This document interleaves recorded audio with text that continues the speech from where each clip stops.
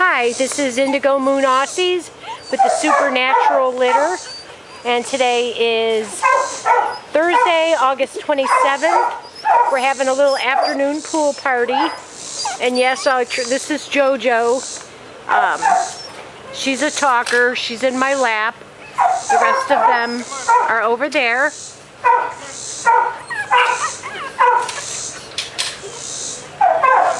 Dean is the one jumping. He's the one that's got the mark on his head.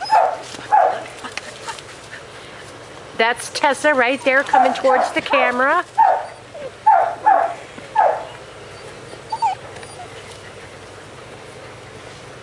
She's coming to see me now. They love swimming. It's finally been some great weather for us. Mosquito-y, but nice. Some of them are hard to tell that of course they're all wet and muddy, but they're playing. They're having a great time. That was Joe that just came running up. Dean is the one with the little bit of white, no, JoJo. On his ear, he's chewing, oh, he's getting a drink of Dad's soda. That was beautiful Meg in the pool. And Meg is spoken for.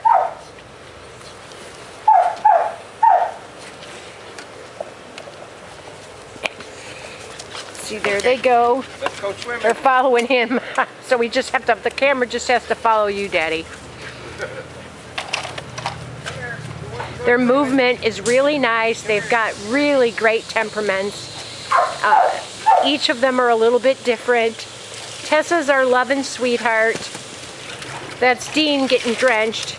They look like drowned rats, Aussies, when they're wet. They're, oh, okay. Dean's our big brawny boy. Sammy is our herder. He herds us in and out. That's Dean under the chair. He didn't appreciate the pool adventure. That's Abby. And of course, they're right at that stage where they're very leggy right now. There's Sammy. Sammy's getting ready now to go in. Yeah, Sammy's a talker too. Sammy and Joe are the talkers. Sammy's a sasser. He's really sweet, funny. He's laid back.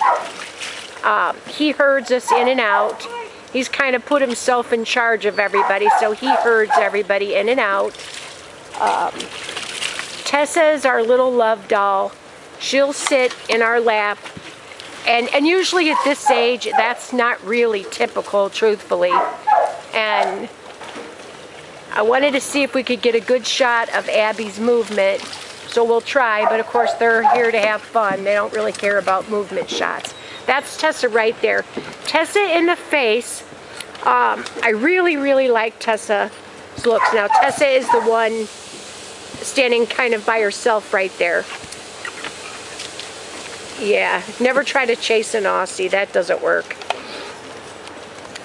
But she's really sweet-natured. In the face, she looks so much like Gypsy. She does have a little bit narrower muzzle, which I prefer. Not snipey at all. And she's got quite a bit more bone. So this is Shady's first litter, and it's always a little bit hard. You have to look back on your lineage and what you compare your puppy pictures. But I believe the females especially are going to be have quite a bit of bone, like Meg does, and Abby certainly does.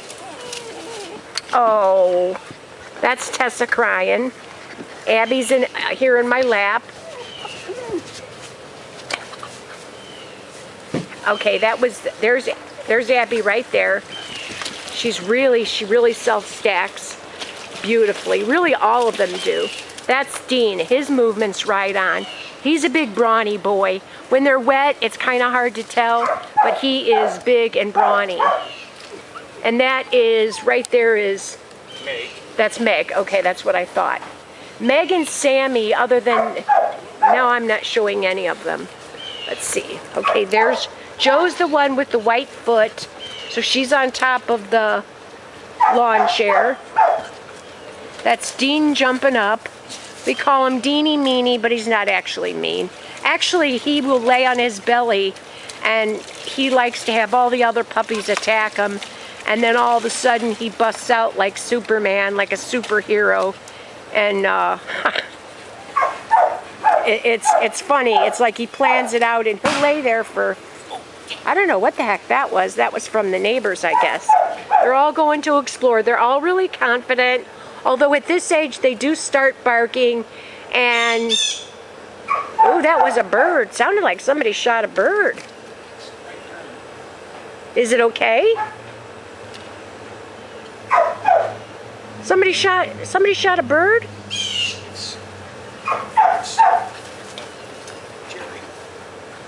Stop shooting birds. We're not bird killers.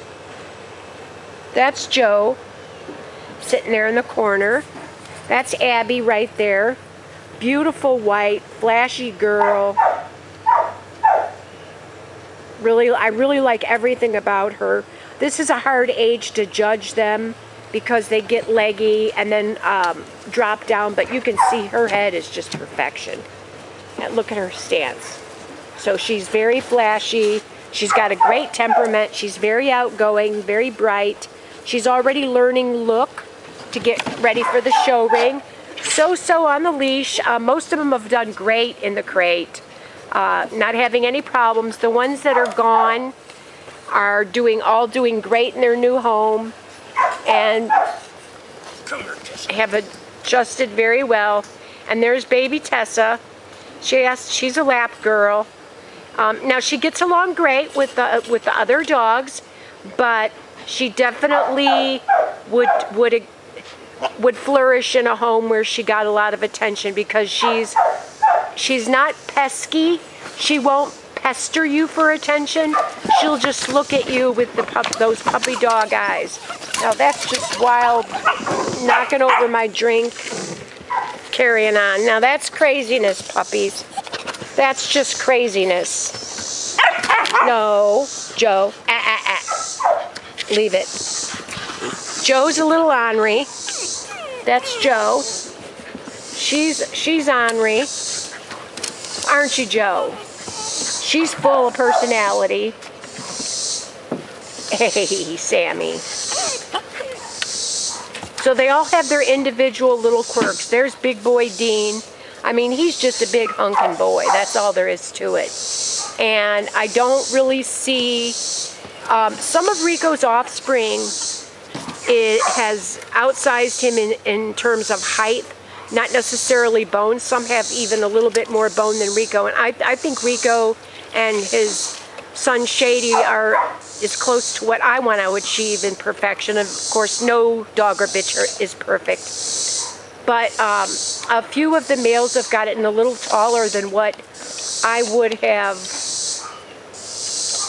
I wouldn't, not that they're out of standard, they're certainly not, but if you're competing, you know that that's Tessa coming towards us, that they've downsized. That's Joe there again.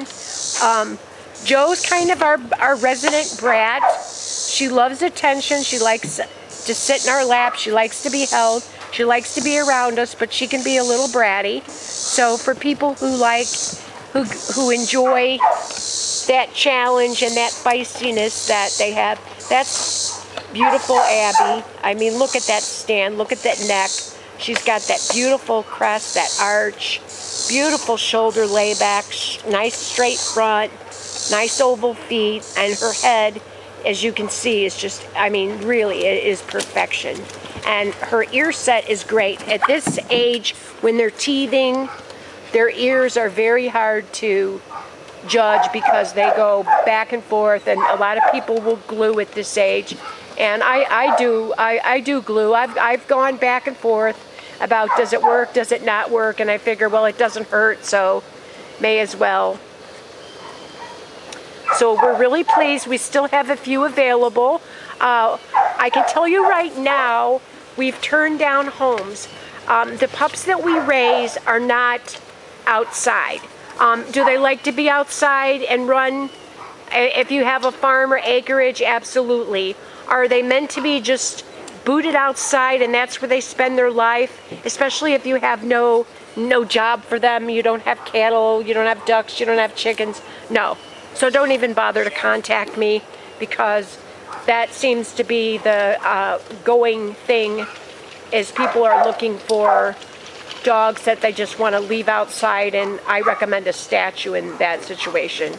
Not one of my babies. These pups are full of personality, each of them individual. Dean, now see, look at his growth plates there are huge, and you can't really tell. I've tried to get pictures to really be able to show off what a big boy he is, but it just, you can't, the pictures don't tell it. But see, he's doing his thing. Now what he does is he gets where he gets them all to come and get on top of him and get barking at him, and that's what they're all doing right now. Now this is Dean, okay?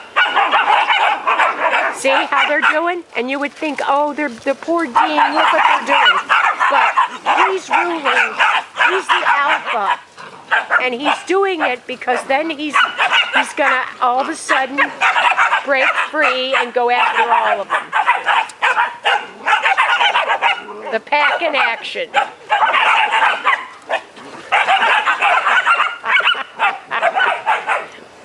Yeah, unfortunately, they do that outside our bedroom window at like 3 o'clock. See, he's playing like he's... They're all going after him, and he's acting as if he's defenseless, but he's so much like his character. I know a lot of people just aren't familiar with the show, but it's just very ironic. And I know when he gets his forever home, they'll probably change his name, and that's okay. He'll always be Dean to us, though. We'll never forget Dean and his shenanigans. But yeah, we would prefer they not do that at like 3 o'clock. You know, we get up about 4 or 4:30. I do, and that extra hour means a lot. So there's the group of them, and Shady threw a nice litter. The blues are gone, great homes, and they were gorgeous. And that's Abby stacked, more or less a self-stack. It wasn't perfect, but I wouldn't expect it to be. But she has just got the automatic self-stacking down. She's definitely my pick bitch of the tries, no doubt about it. I just really, really like everything about her. And I really like, my husband likes Meg. Now, he looks at things differently. He doesn't show.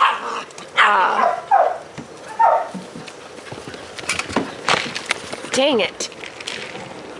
You ornery little heathens. And Joe's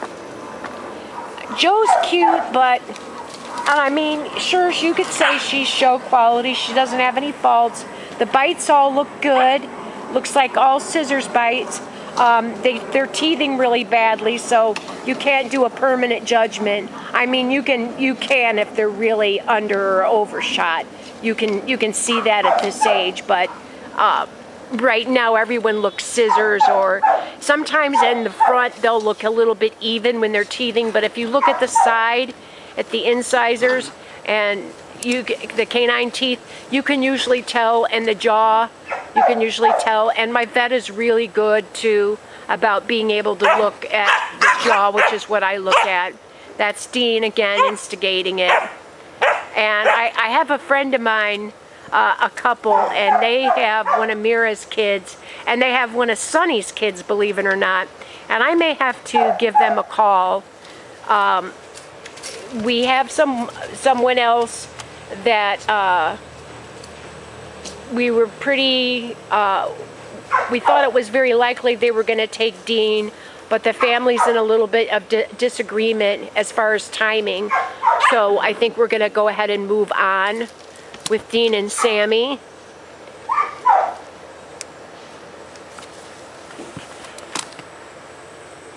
And that's Meg. That's his favorite. That's why he likes her. And she's a pretty girl. I mean, if you look at them, other than Joe with the foot, they're all very flashy. Dean and Sammy, I'm going to pet those two out to a good pet home. I think they could be bred, but since it's Shady's first litter, I feel a little more confident. I can see already where the females are going to go. The males, I just know competitively for like performance, I might consider something like that. But in the show ring, I know that, you know, they want the stockier, shorter males, even though our standard explicitly says quality is not to be sacrificed for size. But you're hearing the truth here, folks. It is every single day in the ring. So now I've been singing this song, so before we say goodbye, again, IndigoMoon Aussies, the supernatural litter, and they're ready for their new homes now. So they're pretty much ready to go at any time. Hey, you want mommy to sing? Carry on my, hey, you can't hear me. Carry on my wayward son. They're not gonna listen. Dean's got them. That's what's going on there. He's got them all because he's so tough. Let me stand up. Ouch. I have some joint issues, so if I seem like it's not that I don't want to get up, it's just a little bit difficult for me. But that's Dean. And that's Tessa. Dean! Seriously, you're filthy. Look at Abby, the showgirl. She's a mess. They'll dry off. That's okay. That's what it's all about. We appreciate you watching. I'm going to try to get some still shots if they'll hold still, and Dean will stop disrupting the crowd here. Okay, IndigoMoon Aussies, thanks for watching.